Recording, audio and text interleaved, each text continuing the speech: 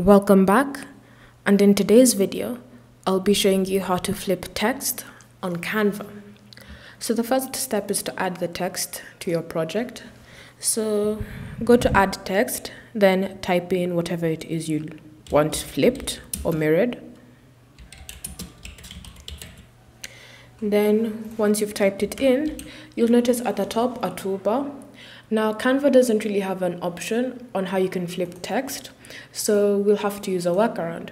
To do this, first download this project as an image.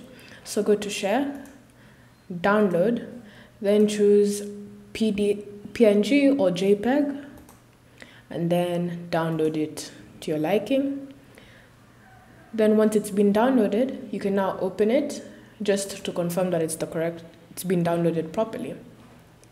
And then from here, delete your text that's on your canvas, go to uploads, and then select upload file, choose your image,